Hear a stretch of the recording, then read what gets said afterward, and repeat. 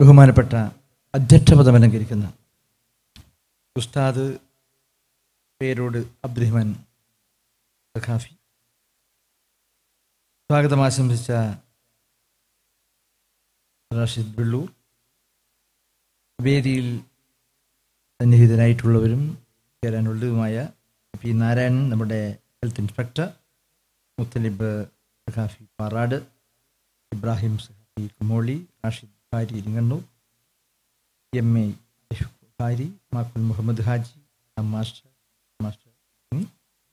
എന്നോടൊപ്പം എത്തിയിട്ടുള്ള രാഘവൻ, ശ്രീജിത്ത് വള്ളിൽ തുടങ്ങി വേദിയിലും സദസ്സിൽ സമാഗതരായിട്ടുള്ള പ്രമുഖരായ വ്യക്തിത്വങ്ങളെ, പ്രിയപ്പെട്ട സഹോദരങ്ങളെ,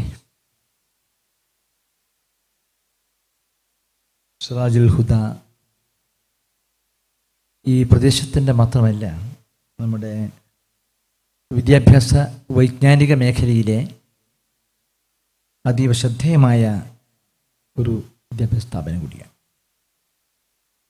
നിങ്ങൾ അടുത്ത ദിവസം സമാരംഭിക്കുന്ന എഡുഫെസ്റ്റ് 2017 അതിൽ പങ്കെടുക്കുന്ന പ്രിയപ്പെട്ട വിദ്യാർത്ഥികൾ, അതിൽ മാറ്റൊരുക്കാൻ സന്നദ്ധരായി പരിശീലനം നേടിക്കൊണ്ടിരിക്കുന്ന സുഹൃത്തുക്കളെല്ലാം ഇവിടെ സമാഗതരായിട്ടുണ്ട്. നിങ്ങളിവരുടെയും അനുവാദത്തോടും അനുഗ്രഹത്തോടും പ്രാർത്ഥനയോടും കൂടി എഡുഫെസ്റ്റ് 2017 ഔപചാരികമായ ഉദ്ഘാടന കർമ്മം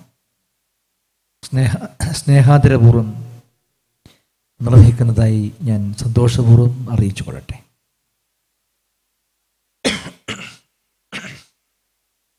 ഒരു ദീർഘമേറിയ ഉദ്ഘാടന പ്രസംഗത്തിൻ്റെ ആവശ്യകതയില്ല എന്നെനിക്കറിയാം. ഇത് വളരെ ഈ സദസ്സും നിങ്ങളുടെ സംഗമീയതയും ഒരു വിശുദ്ധമായ കൂട്ടായ്മയുടെ ഒരു രംഗം കൂടിയാണ്. വിദ്യാഭ്യാസപരതയിലും ഗുണനിലവാരത്തിലുമെല്ലാം ഈ സ്ഥാപനം വളരെ പ്രമുഖമായ പങ്ക് വഹിക്കുന്നു എന്നത് എന്നേക്കാൾ കൂടുതൽ അറിയുന്നവരാണ് നിങ്ങൾ. ഈ കേന്ദ്രവുമായി ബന്ധപ്പെട്ട് പ്രവർത്തിക്കുന്ന വിവിധ ജില്ലകളിലെ 15,000 പരം വിദ്യാർത്ഥികൾ, അതുമായി ബന്ധപ്പെടുന്ന അധ്യാപക സമൂഹം, മറ്റു ജീവനക്കാരെല്ലാം ഉൾക്കൊള്ളുന്ന വലിയൊരു സമുച്ചയം. ആ സമുച്ചയത്തിൻ്റെ ഓരോ സ്രോതസ്സുകളാണ് നിങ്ങളെല്ലാം ഇവിടെ പങ്കെടുത്തവർ. നിങ്ങൾ സ്വീകരിക്കുന്ന അച്ചടക്കം, സമർപ്പണം, വിദ്യാഭ്യാസം നേടിയെടുക്കാനുള്ള നിങ്ങളുടെ നിരന്തരമായ കർമ്മസമർപ്പണം, ഇതെല്ലാം ഈ സ്ഥാപനത്തിൻ്റെ ബഹുമുഖമായ വളർച്ചയ്ക്ക് കാരണഭൂതമായി വർത്തിക്കുന്ന ഘടകങ്ങൾ. വിദ്യാധനം സർവധാനമെന്ന് നമ്മൾ പഠിച്ചിട്ടുണ്ട്. ആ വിദ്യാധനത്തിൻ്റെ സാർവത്രികതയും സമഗ്രതയും ജനാധിപത്യവൽക്കരണവും അതാണ് നമ്മുടെ നാട്ടിൽ അനിവാര്യമായിട്ടുള്ളത്. രാഷ്ട്രപിതാവ് മഹാത്മാഗാന്ധിജിയുടെ ദർശനത്തിൽ പറഞ്ഞ ഒരു കാര്യം ഞാൻ ഓർമ്മിക്കുകയാണ്. പ്രകൃതിയുടെ വരദാനമായി ലഭിക്കുന്ന വായുവും വെള്ളവും വെളിച്ചവും പോലെ എല്ലാവർക്കും തുല്യമായി ലഭിക്കേണ്ടതാണ് വിദ്യാഭ്യാസം. ആ വിദ്യാഭ്യാസപരതയാണ്, ആ സമഗ്രതയാണ്, ആ സമ്പൂർണതയാണ്, ആ ജനാധിപത്യവൽക്കരണമാണ് നമുക്ക് ഈ മഹാരാജ്യത്തിന് ആവശ്യമായിട്ടുള്ളത്. അത് പാവപ്പെട്ടവനെന്നോ ധനികരെന്നോ വ്യത്യാസമില്ലാതെ എല്ലാവർക്കും ജാതിമത ഭേദമില്ലാതെ വിദ്യാഭ്യാസം ആഗ്രഹിക്കുന്നവർക്ക് നൽകാൻ, എല്ലാവരെയും വിദ്യാഭ്യാസ പ്രബുദ്ധരാക്കാൻ കഴിയുന്ന ഒരു സംവിധാനം കൂടുതൽ ഭദ്രമാക്കാനും സുരക്ഷിതമാക്കാനും ശ്രമങ്ങൾ നമുക്ക് നടത്തേണ്ടതായിട്ടുണ്ട്. അതിനാധാരഭൂതമായ നിലപാടുകളാണ് സംസ്ഥാന ഗവൺമെൻറ് സ്വീകരിക്കുന്നത്. ബഹുമാനപ്പെട്ട മുഖ്യമന്ത്രി പ്രഖ്യാപിച്ചിട്ടുള്ള നവകേരള മിഷൻ്റെ ഭാഗമായിട്ടുള്ള ഒരു ഘടകങ്ങളൊന്ന് വിദ്യാഭ്യാസമാണ്. ആ വിദ്യാഭ്യാസത്തിൻ്റെ സമഗ്രമായ മുന്നേറ്റം, ഒരുപാട് പരാധീനതകളോ പോരായ്മകളോ ഒക്കെ ഉണ്ടായിരിക്കും. സ്വീകരിക്കുന്ന പരിപാടികളും അപൂർണതകൾ ഉണ്ടായിരിക്കും. അവയ്ക്ക് പരിഹാരം കാണാൻ നമുക്കതിൻ്റെതായ മാർഗങ്ങളുണ്ട്, സംവിധാനങ്ങളുണ്ട്. എല്ലാ നടപടികളും ഒരുപോലെ കുറ്റമറ്റതാവുക സാധ്യമല്ല. മനുഷ്യനിർമ്മിതമാകുമ്പോൾ അതിൻ്റെതായ ചില പോരായ്മകൾ ഉണ്ടായെന്ന് വരും. അത് സ്വാഭാവികമാണ്. അത് നൈസർഗികമായ ഒരു അനുഭവമാണ്. അതുകൊണ്ട് വിദ്യാഭ്യാസമെങ്കിലും അതിൻ്റെ പൂർണ്ണവൽക്കരണം നടത്തി അതിൻ്റെ ഗുണനിലവാരം മെച്ചപ്പെടുത്താൻ എല്ലാ നിലയിലും സംവിധാനം ഒരുക്കുക എന്നതാണ് നമ്മുടെ സംസ്ഥാന സർക്കാർ ഒരു പൊതുവിദ്യാഭ്യാസ നയം. ആ വിദ്യാഭ്യാസ നയം നടപ്പിലാക്കുമ്പോൾ ഉണ്ടാകുന്ന ചില പ്രായോഗികമായ തലങ്ങളിലുണ്ടാകുന്ന കാര്യങ്ങളൊക്കെ ചർച്ചകളിലൂടെ കൂട്ടായ്മയിലൂടെയൊക്കെ പരിഹരിക്കാൻ കഴിയുന്ന ഉത്ബുദ്ധമായ ഒരു ജനാധിപത്യ ബോധം കൂടിയാണ് ഗവൺമെൻറ് സ്വീകരിക്കുന്നത്. വിദ്യാഭ്യാസത്തിന് ഒരുപാട് സ്രോതസ്സുകളുണ്ട്, നിരവധി സ്രോതസ്സുകളുണ്ട്. പൊതുവിദ്യാലയ സംവിധാനങ്ങളുണ്ട്, സ്വകാര്യ മേഖലയുണ്ട്, സഹകരണ മേഖലയുണ്ട്. ഇതെല്ലാം കൂടി ചേർന്ന ഒരു സങ്കലിതമായ സംവിധാനമാണ് നമ്മുടെ ഏത് സംവിധാനങ്ങളിലും ശ്രദ്ധേയമാകുന്നത്. അതുകൊണ്ട് വിദ്യാഭ്യാസ മേഖലയിലും എല്ലാ നിലവാരത്തിലുമുള്ള വിദ്യാഭ്യാസം, നിലവാരത്തിൽ വിദ്യാഭ്യാസം, സാങ്കേതിക സ്ഥാപനങ്ങൾ, പ്രൊഫഷണൽ കോളേജുകൾ, ഇങ്ങനെ വ്യത്യസ്തമായ തലങ്ങളിൽ അതോടൊപ്പം തന്നെ സാങ്കേതിക വിദ്യാഭ്യാസ സ്ഥാപനങ്ങൾ, ഇതെല്ലാം നമ്മുടെ വിദ്യാഭ്യാസ വിഷയങ്ങളുമായി ബന്ധപ്പെട്ട കാര്യങ്ങളാണ്. ഓരോ വിദ്യാർത്ഥിയുടെയും വാസന, താല്പര്യം പല നിലയിലുമായിരിക്കും. വിദ്യാഭ്യാസ രംഗത്ത് തന്നെ അതിൻ്റെ ആരംഭം കുറിക്കുമ്പോൾ അക്ഷരലോകത്ത് കടന്നു വന്ന ശേഷം നമ്മൾ സ്വയം നിയുക്തരാവുകയാണ്. പല വിദ്യാർത്ഥികൾ അധ്യാപകരാകും, ക്ലർക്കന്മാരാകും, ഡോക്ടർമാരാകും, എഞ്ചിനീയർമാരാകും, സിവിൽ സർവീസ് പരീക്ഷയിൽ സ്ഥാനമാനങ്ങൾ നേടും. അങ്ങനെ പല നിലയിലും ബഹുമുഖമായ പ്രതിഭകളുണ്ട്. ആ പ്രതിഭകളെ പ്രോത്സാഹിപ്പിക്കുക, അവരെ വളർത്തിയെടുക്കുക എന്നതാണ് ഗവൺമെൻറ് സ്വീകരിക്കാൻ കഴിയുന്നൊരു കാര്യം. അതുകൊണ്ട് എല്ലാ വിദ്യാഭ്യാസ സംവിധാനം വേണം. പൊതുമേഖല വേണം, സ്വകാര്യ മേഖല വേണം, പൊതുവിദ്യാലയങ്ങൾ സമുദ്ധരിക്കാനുള്ള ക്രമപദ്ധതികൾ വേണം. അങ്ങനെ വിവിധ തരങ്ങളിലുള്ളതാണ്. അതുകൊണ്ട് വിദ്യാഭ്യാസം അതിൻ്റെ സമൂർത്തമായ ലക്ഷ്യം സാക്ഷാത്കരിക്കുന്നതിന് വേണ്ടി ശ്രമങ്ങളിൽ എല്ലാവർക്കും ഒരുപോലെ പങ്കാളിത്തം വഹിക്കാൻ കഴിയേണ്ടതായിട്ടുണ്ട് എന്നതാണ്. ഇവിടെ ഓരോ വ്യത്യസ്തമായ വിശ്വാസങ്ങളും ആചാരങ്ങളുള്ളതാണ് നമ്മുടെ രാജ്യം. ഒരുപാട് ആചാരങ്ങളുണ്ട്, അനുഷ്ഠാനങ്ങളുണ്ട്, ജാതിയുണ്ട്, മതമുണ്ട്, വിശ്വാസമുണ്ട്, ഭക്ഷണ രീതിയുണ്ട്, ഭാഷയുണ്ട്, വസ്ത്രധാരണ രീതിയുണ്ട്, ഇതെല്ലാമുണ്ട്. ഇതെല്ലാം ഉള്ളപ്പോഴും ഈ മഹാരാജ്യത്തെ അഖണ്ഡമായി നിൽക്കുന്ന ഒരു ശക്തിവിശേഷമുണ്ട്. അതാണ് നമ്മുടെ സംസ്കാരം. നാനാത്വത്തിൽ ഏകത്വം എന്ന് പറയുന്നതാണ്. അത് ജാതിയുടെയും മതത്തിൻ്റെയും ഭിന്നതകളും മതിൽക്കെട്ടുകളും സൃഷ്ടിച്ചുകൊണ്ട് മനുഷ്യൻ്റെ മനുഷ്യത്വവും മാനവികതയും വിഭജിക്കുന്നതൊന്നും അനുവദനീയമേ അല്ല. ഞാനൊന്നും പറയുന്നില്ല. പരിശുദ്ധമായ ഖുർആനും ബൈബിളും ഭഗവത്ഗീതയും ഒരുപോലെ ആ സത്യം ഉദ്ഘോഷിക്കുന്നതാണ്. അതുകൊണ്ടാണ് രാഷ്ട്രപിതാവ് മഹാത്മാഗാന്ധിജിയുടെ എല്ലാ പ്രാർത്ഥനാ യോഗങ്ങളിലും പരിശുദ്ധമായ ഖുർആനും ബൈബിളും ഭഗവത്ഗീതയും ഒരുപോലെ സമാദരിക്കുമായിരുന്നു. എല്ലാ വിശ്വാസങ്ങളുടെയും ആത്മബോധവും ആത്മചൈതന്യവും ഒരു ബിന്ദുവിൽ നിക്ഷിപ്തമായിരിക്കുകയാണ്. അതുകൊണ്ടാണ് അല്ലാഹുവിൻ്റെ സൃഷ്ടിയായ ഖുർആൻ്റെ വരികളും അക്ഷരങ്ങളും നിങ്ങൾക്കറിയുന്നവരാണ്. ആ പ്രബോധനകർമ്മം ഏറ്റെടുക്കുന്നവരാണ് വേദിയിൽ നമ്മുടെ ഉസ്താദ് ഉൾപ്പെടെയുള്ള പല വിശിഷ്ട വ്യക്തികൾ. അതിന് അക്ഷരങ്ങളും ആശയങ്ങളും ഒക്കെ തന്നെ മാനവികതയാണ് വിളംബരം ചെയ്യുന്നത്. മനുഷ്യത്വമാണ്, സ്നേഹമാണ്, സത്യമാണ്. അത് തന്നെയാണ് എല്ലാവരും. അത് ആചാരത്തിനും അനുഷ്ഠാനം സ്വീകരിക്കുന്ന ചില വ്യത്യസ്തതകളുണ്ട് എന്ന് മാത്രമേ ഉള്ളൂ. ഈ അടുത്ത കാലത്താണ് ഹജ്ജ് കർമ്മത്തിന് പോകാൻ ആയിരങ്ങൾ സന്നദ്ധമായത്. ഞാൻ എല്ലാ വർഷവും ചെയ്യുന്ന പോലെ തന്നെ ഹജ്ജാജിമാരെ യാത്രയക്കുന്ന ചടങ്ങുകളിൽ ഞാൻ പങ്കെടുത്ത് സംസാരിച്ചാൽ അവരുടെ അനുഗ്രഹങ്ങൾ പ്രാർത്ഥനയും ഏറ്റുവാങ്ങാറുണ്ട്. ഉംറയ്ക്ക് പോകുന്ന സഹോദരങ്ങളെ കാണാറുണ്ട്. തിരിച്ചു വന്ന് അവരുടെ ഉപചാരങ്ങൾ സമർപ്പിക്കാറുണ്ട്. ഇതൊക്കെ സ്നേഹാദരങ്ങളുടെയും വിശ്വാസത്തിൻ്റെയും ഒരു ഭാഗം കൂടിയാണ്. അവിടെ ചെന്നപ്പോൾ അവർ സഹായിക്കുന്ന ആരൊക്കെയാണ്? അവർ സഹായിക്കുന്നവരിൽ എല്ലാവരുമുണ്ട്, എല്ലാ മതവിശ്വാസങ്ങളുമുണ്ട്. സാങ്കേതികമായി ഉദ്യോഗസ്ഥന്മാരും അനുദ്യോഗസ്ഥന്മാരുമെല്ലാം ആ യാത്രയപ്പിന് എല്ലാവരും പ്രാർത്ഥിക്കുകയാണ് ഹജ്ജ് കർമ്മം നിർവഹിച്ച് തിരിച്ചു വരാൻ. ആ ഹജ്ജ് കർമ്മത്തിന് പോകുന്നവരും അതുപോലെ തന്നെ ഞങ്ങളെപ്പോലുള്ളവരെ തന്നെ ആശംസിക്കാനും അനുഗ്രഹിക്കാനും സന്നദ്ധമാകുന്ന ഒരു ആത്മഹർഷം അത് കഴിയുന്നു. ശബരിമല തീർത്ഥാടനത്തിന് പോവുകയാണ്. ആ ശബരിമല തീർത്ഥാടനത്തിന് പോകുന്നവരെ സഹായിക്കുന്നവർക്ക് മതബന്ധമായ നിബന്ധനകളൊന്നുമില്ല. എരിമേലി എന്ന് പറയുന്ന പ്രദേശത്തെ ഏറ്റവും പ്രമുഖമായ ജുമാ മസ്ജിദുണ്ട്. ആ ജുമാ മസ്ജിദിൻ്റെ കമ്മിറ്റി ഭാരവാഹിയാണ് ചന്ദനക്കുടവുമായി വരുന്ന ഘോഷയാത്ര സ്വീകരിക്കുന്നത്. അതാണ് ഈ മഹാഭാരതത്തിൻ്റെ മതേതരത്വ ബോധത്തിൻ്റെ ആത്മപ്രതീകം. അവരാണ് സ്വീകരിക്കുന്നത്. അവർക്ക് വെള്ളം കൊടുക്കുന്നു, വഴി കാണിച്ചു കൊടുക്കുന്നു, വിശ്രമിക്കാൻ ഇടം കാണിച്ചു കൊടുക്കുന്നു. ശബരിമല തീർത്ഥാടകന്മാർക്ക് മുസ്ലിം സഹോദരങ്ങൾ അതിന് യാതൊരു വൈമുഖ്യവും ഉണ്ടാകാറില്ല. പിന്നെ നിങ്ങളും ഞാനും ഉണ്ടാക്കുന്ന പ്രത്യേകതകളാണ്. ഞങ്ങളും നിങ്ങളും നമ്മളൊക്കെ നമ്മുടെ മനസ്സ് സൃഷ്ടിക്കുന്നതാണ് ഈ വൈരുദ്ധ്യങ്ങളും വൈയാത്യങ്ങളും ഒക്കെ തന്നെ. എന്തിനാണ് ഇതിൻ്റെ ആവശ്യം? അടുത്ത കാലത്താണ് നമ്മുടെ ഒരുപാട് അവയവദാനത്തിനുള്ള താല്പര്യം ഉയർന്നു വരികയാണ്. അടുത്ത കാലത്താണ് തിരുവനന്തപുരത്തൊരു ഹിന്ദു അഭിഭാഷക സുഗുണൻ, അദ്ദേഹത്തിൻ്റെ ഹൃദയം ഒരു മുസ്ലിം സഹോദരൻ്റെ ശരീരത്തിലാണ് സ്വീകരിക്കപ്പെട്ടത്. ഒരു ഹിന്ദുവിൻ്റെ ഹൃദയം ഒരു മുസ്ലിം സഹോദരൻ്റെ ഹൃദയത്തിൽ സ്വീകരിക്കുകയില്ല എന്ന് വൈദ്യശാസ്ത്രം പറഞ്ഞിട്ടില്ല, ശരീരശാസ്ത്രം പറഞ്ഞിട്ടില്ല, ജൈവസിദ്ധാന്തം പറഞ്ഞിട്ടില്ല, ദൈവവും പറഞ്ഞിട്ടില്ല, അള്ളാഹുവും പറഞ്ഞിട്ടില്ല. അത് സ്വീകരിക്കപ്പെടുകയാണ്.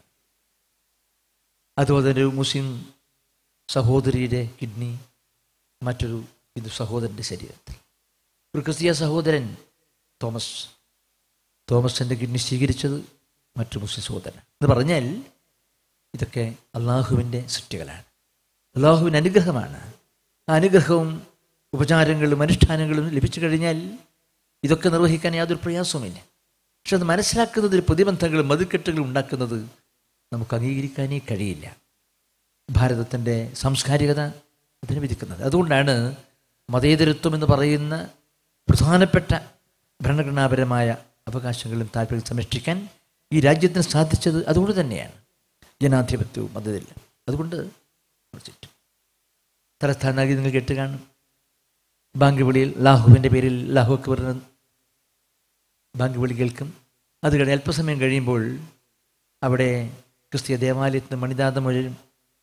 അല്പം കൂടി കഴിയുമ്പോൾ അവിടെ ഒരു ക്ഷേത്രമുണ്ട്, അവിടെ ശംഖനാഥം വരും. ഇതെല്ലാം കേൾക്കുകയാണ്, അതെല്ലാം സമാധിക്കപ്പെടുകയാണ്. പിന്നെ എന്തിനാണ് മതിൽക്കെട്ടുകൾ? അതുകൊണ്ട് മതിൽക്കെട്ടുകൾ ഉണ്ടാക്കാൻ വേണ്ടി ശ്രമിക്കുന്നത് ആരായിരുന്നാലും ശരി, ഇത് ഈ രാജ്യം എല്ലാവരുടേതുമാണ്, ആരുടെയെങ്കിലുമല്ല, പ്രത്യേകിച്ച് ഏതെങ്കിലും വിഭാഗത്തിൻ്റെതുമല്ല, ഏതെങ്കിലും മതത്തിൻ്റെതല്ല, ഏതെങ്കിലും വിശ്വാസം മാത്രമല്ല, ഇത് എല്ലാവരുടേതുമാണ്. ഈ മഹാരാജ്യവും ജനങ്ങളുമൊക്കെ സൃഷ്ടിക്കുന്നത് ദൈവമാണ്. ആ ദൈവത്തിൻ്റെ സന്തതികളാണ്, അള്ളാഹുവിൻ്റെ സൃഷ്ടികളാണ്. പരിശുദ്ധമായ ഖുർആൻ്റെ വരികളിൽ എവിടെയെങ്കിലും ഈ വൈരുദ്ധാത്മകത പറഞ്ഞിട്ടുണ്ടോ? അതൊന്നുമില്ല. ഇതെല്ലാം നിങ്ങൾ ഞാൻ സൃഷ്ടിക്കുന്നതാണ്. നമ്മുടെ മനസ്സാണ് സംപ്രീതമാകേണ്ടത്. നിങ്ങളുടെ എൻ്റെ ഈ മനസ്സിലാണ് വർഗീയതയും അഴിമതിയും എല്ലാം ഉണ്ടാകുന്നത്. ആ നിർമ്മാർജ്ജനം ചെയ്യാനുള്ള മാർഗങ്ങളിൽ ഒന്ന് നമ്മുടെ വിശുദ്ധമായ ചിന്തകളാണ്, അനുഷ്ഠാനബോധമാണ്, ആചാരമാണ്. അത് നിങ്ങളുടെയും എൻ്റെയും മനസ്സിലുണ്ടാകണം. അവിടെ വളർന്നു വരേണ്ട കലയ്ക്കുണ്ട് ഒരുപാട് സ്വാധീനമുണ്ട്. കലയും സംഗീതമൊക്കെ തന്നെ എന്ന് പറയുന്നത് അപാരമായ സ്വാധീനമുള്ള സൃഷ്ടികളാണ്. അത് ഇവിടെ നേരത്തെ പറഞ്ഞതുപോലെ പ്രപഞ്ചത്തിൻ്റെ സൃഷ്ടിയാണ്. മൃഗങ്ങൾ സിംഹഗർജനമുണ്ടാകും, ആനയുടെ കാര്യയുടെ പറഞ്ഞു, മുയലും മാൻപേടകളുമൊക്കെയുണ്ട്, പക്ഷിമൃഗാദികളുണ്ട്, മൃഗങ്ങളുടെ പക്ഷികളുടെ മനോഹരമായ ശബ്ദബീജികൾ കേൾക്കും. തത്ത പോറ്റുന്നവർക്കറിയാം, തത്ത സംസാരിക്കുന്ന തത്ത നമ്മളെ വീടുകളിൽ നമ്മൾ വളർത്തിയെടുക്കാറുണ്ട്. പക്ഷെ അതിൻ്റെയൊക്കെ അംഗവിക്ഷേപങ്ങളിലൂടെ വരുന്ന ശബ്ദത്തിന് സംഗീതമുണ്ട്. ആ സംഗീതമാണ് പ്രകൃതിക്കുമുണ്ട്. ഏത് സംഗീതം കേൾക്കുമ്പോഴും കാതോർത്ത് നിൽക്കുന്ന പ്രകൃതിയുടെ ആത്മബോധമാണ്. അതിന് ജാതിയും മതവുമേ ഇല്ല. സംഗീതത്തിന്, കലയ്ക്ക് ജാതിയും മതവുമില്ലാത്ത പ്രപഞ്ചത്തോളം പ്രവിശാലമായതാണ് നമ്മുടെ ഈ കലയും. അവിടെ മുസൽമാനെന്നോ ക്രിസ്ത്യനെന്നോ ഹിന്ദുവെന്നോ ഉള്ള യാതൊരു വ്യത്യാസങ്ങളുമില്ല. കലയ്ക്കും സാഹിത്യത്തിനും സംഗീതത്തിനും എത്ര മനോഹരമായ ഗാനങ്ങൾ സൃഷ്ടിച്ചിട്ടുണ്ട്. യൂസഫ് അലി കേച്ചേരിയുടെ എല്ലാ വരികളും സംഗീതത്തിൽ ഒരുപാട് അവാർഡുകൾ നേടിയെടുത്തത് യൂസഫ് അലി എന്ന് പറയുന്ന ഞങ്ങളൊക്കെ പരിചയമുണ്ടായിരുന്നതാണ്. അദ്ദേഹത്തിൻ്റെ വരികളാണ്. ആ വരികളൊക്കെ ഒരു സംസ്കൃത പണ്ഡിതൻ കുറിച്ചെഴുത്ത് പോലെയാണ്. എന്താണ് പ്രയാസം? നമ്മുടെ കണ്ണൂരിൽ ഈ കഴിഞ്ഞ നമ്മുടെ യുവജനോത്സവം നടക്കുകയുണ്ടായി. ആ യുവജനോത്സവത്തിൽ 1ാം സ്ഥാനം കരസ്ഥമാക്കിയത് ഒരു മുസ്ലിം സഹോദരിയാണ്, സംസ്കൃതം പദ്യം ചൊല്ലൽ. അതുപോലെ തന്നെ അറബി ഭാഷയിലെ പ്രസംഗത്തിൽ ഒരു ഹിന്ദു സഹോദരന് 1ാം സ്ഥാനം ലഭിച്ചു. ഞാൻ പറഞ്ഞു വന്നത് ഇതൊക്കെ ചെയ്യാൻ കഴിയുന്നതാണ് നമ്മുടെ സംസ്കാരം എന്ന് പറയുന്നത്. ആ സംസ്കാരത്തിൻ്റെ ആത്മസ്പന്ദങ്ങളാണ് നമ്മുടെ മതവിശ്വാസങ്ങളും ആചാരങ്ങളും മതഗ്രന്ഥങ്ങളുമെല്ലാം. അത് നിർമ്മാർജ്ജനം ചെയ്യാൻ ശ്രമിക്കുന്നതാണ് ആവൽക്കരമായിട്ടുള്ളത്. വിശ്വാസങ്ങളുമായി മുന്നോട്ട് പോകട്ടെ. നമ്മുടെ ഈ വർത്തമാനകാലത്ത് നമ്മുടെ മനസ്സിനെ പാപമംഗലമാക്കുന്ന രൗദ്രഭാവങ്ങൾ ഒരുപാടുണ്ട്. പവിത്രമായ മാനുഷിക ബന്ധങ്ങൾ വിസ്മരിച്ചുകൊണ്ട് നടത്തുന്ന ചെയ്തികളുണ്ട്. അതെല്ലാം ഞാൻ കാണുകയാണ്. അതിന് നിയമനിർമ്മാണം കൊണ്ടും പോലീസിനെ കൊണ്ടും പട്ടാളത്തെ കൊണ്ടും നിയന്ത്രിക്കാൻ കഴിയുന്ന കാര്യമല്ലേ അത്. അതുപോലെ ചില ദർശനങ്ങൾക്ക് പ്രാധാന്യമുണ്ട്. സ്വാതന്ത്ര്യ സമ്പാദനത്തിൻ്റെ ആദ്യ കാലഘട്ടങ്ങളിൽ നവഖാലിയിൽ വർഗീയ കലാപങ്ങൾ നടന്നു, കബന്ധങ്ങൾ കുന്നുകൂടി കിടന്നു. നിയമമുണ്ട്, നിയമനിർമ്മാണമുണ്ട്, പോലീസുണ്ട്, പട്ടാളമുണ്ട്, എല്ലാമുണ്ട്. പക്ഷേ വർഗീയ ലഹള നിയന്ത്രിക്കാൻ കഴിഞ്ഞില്ല. മഹാത്മാഗാന്ധിജി പറഞ്ഞു, ഒരു മുസൽമാൻ ഇനി സ്പർശിക്കണമെങ്കിൽ എൻ്റെ മൃതദേഹം കടന്നുകൊണ്ട് മാത്രമേ അത് സാധ്യമാകൂ എന്ന് പ്രഖ്യാപിച്ചുകൊണ്ട് മഹാത്മാഗാന്ധിജി നഗ്നപാതനായി കബന്ധങ്ങളിൽ കൂടി നടന്നു നീങ്ങാൻ സന്നദ്ധമായി. പോലീസിനും പട്ടാളത്തിനും നിയമത്തിനും ചെയ്യാൻ കഴിയാത്ത കാര്യം ആ മഹാത്മാവിൻ്റെ സന്ദേശം കേട്ട മാത്രയിൽ അക്രമകാരികളുടെ കയ്യിലുണ്ടായിരുന്ന കഠാരകൾ സ്വയം വലിച്ചെറിയപ്പെട്ടു എന്ന് പറഞ്ഞാൽ, ഒരു ആത്മദർശനത്തിനും ആത്മബോധത്തിനും മനുഷ്യ മനസ്സിനെ മാറ്റിയെടുക്കാൻ കഴിയും.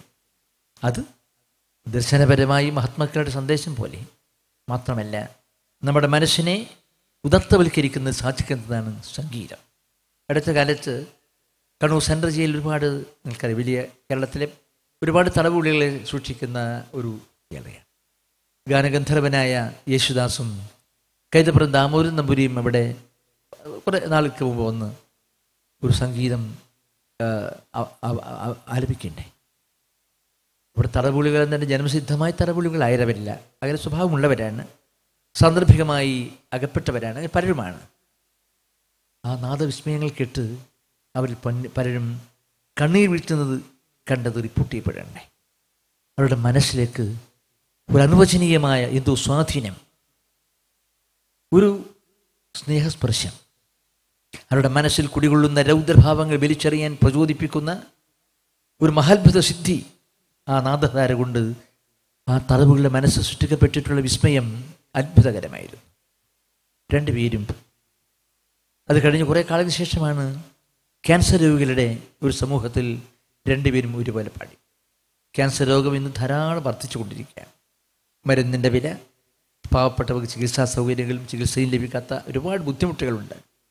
അത് ബാധിച്ചു കഴിഞ്ഞാൽ ജീവിതം അവസാനിച്ചു കഴിഞ്ഞു എന്ന നിലക്കാണ് പലരും ആ രോഗത്തെ കാണുന്നത്.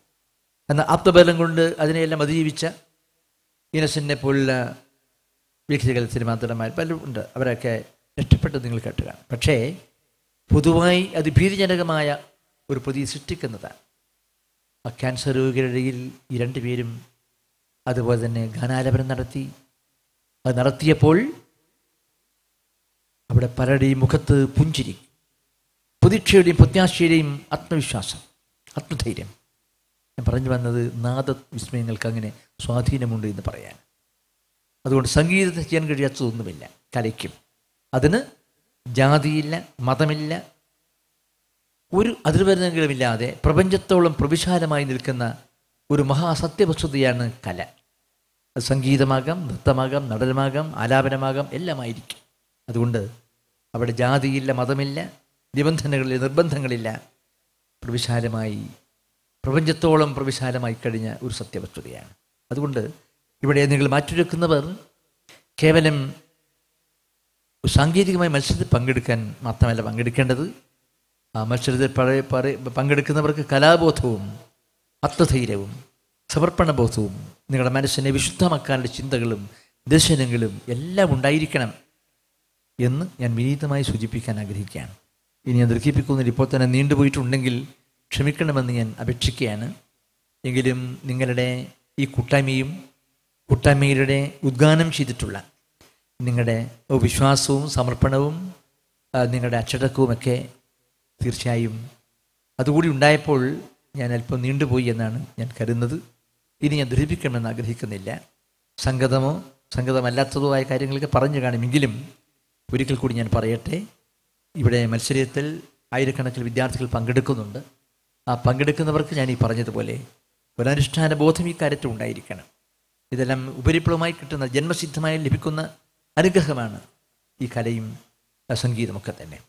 അത് ലഭിച്ചു കഴിഞ്ഞാൽ അതിനെ മറ്റ് സാങ്കേതിക ഭൗതിക പരിജ്ഞാനം കൊണ്ടും പരിശീലനം കൊണ്ടും കൂടുതൽ പ്രചോദിപ്പിച്ചുകൊണ്ട് നിങ്ങളതിനെ അവതരിപ്പിക്കുക എന്നതാണ് അതിന് ആവിഷ്കാരത്തിന് അത് ഒരു സമർപ്പണത്തിൻ്റെ ഭാഗമാണ് എന്നുകൊണ്ട് തന്നെ അതിൽ പങ്കെടുക്കുന്നവരും അത് കേൾക്കുന്നവരും ആസ്വദിക്കുന്നവരും ഒരുപോലെ ആമഗ്ധരായി അവരുടെ മനസ്സും ചിന്തയും ബൗദ്ധികതയും ശാരീരികതയും ഒക്കെ തന്നെ അതിൽ താലിച്ചു ചേർത്തുണ്ടാക്കുന്ന ഒരു ഉത്കൃഷ്ടമായ സംഭാവനയാണ് തീർച്ചയായും ഈ സംഗമീയതയിലൂടെ ആവിഷ്കരിക്കുന്ന വിലപ്പെട്ട സംഭാവന എന്നാണ് എൻ്റെ വിനീതമായ വിശ്വാസം.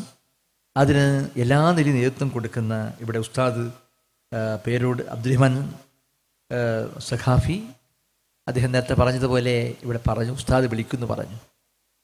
കാന്തപുരം ഉസ്താദുമായി പലപ്പോഴും ബന്ധപ്പെടാറുണ്ട്. അദ്ദേഹത്തിൻ്റെ ആസ്ഥാനത്ത് ഞാൻ ചെല്ലാറുണ്ട്. അടുത്ത കാലത്ത് മലപ്പുറത്ത് ഒരു പരിപാടി പങ്കെടുത്ത കാര്യം ഞാൻ ഇവിടെ ഉസ്താദിനോട് സൂചിപ്പിക്കേണ്ടായി. എന്ന് പറഞ്ഞാൽ ഈ ഉസ്താദുമാർ നടത്തുന്ന അനുഗ്രഹ പ്രഭാഷണങ്ങളും സാന്നിധ്യവും സഹകരണവും സമന്വയവും തീർച്ചയായും അത് ഈ വർത്തമാനകാലത്തിൻ്റെ രൗദ്രീകരിക്കപ്പെട്ട ചില ചെയ്തികളിൽ നിന്ന് നമ്മുടെ മനസ്സിനെ രക്ഷപ്പെടുത്താൻ കഴിയുന്ന ഒരു വിശ്വാസത്തിൻ്റെ സന്ദേശം അനുബന്ധമായി ഇതുപോലുള്ള പരിപാടികൾ നടക്കുമ്പോൾ നിങ്ങളുടെ മനസ്സും അതോടുകൂടി പരിവർത്തിതമാകണം. അതിന് ഇവിടെ അവതരിപ്പിക്കുന്ന കലാമത്സരങ്ങൾ, സാഹിത്യ മത്സരങ്ങളൊക്കെ തന്നെ അവസരമുണ്ടാക്കുന്ന ഒരു വിശിഷ്ടമായ അനുഭൂതിയായും അനുഭവമാക്കി മാറ്റാൻ നിങ്ങളെയൊക്കെ തന്നെ കൂട്ടായ്മ കൊണ്ട് സാധിക്കട്ടെ എന്ന് മാത്രം ആഗ്രഹിക്കുകയാണ്, ആശംസിക്കുകയാണ്.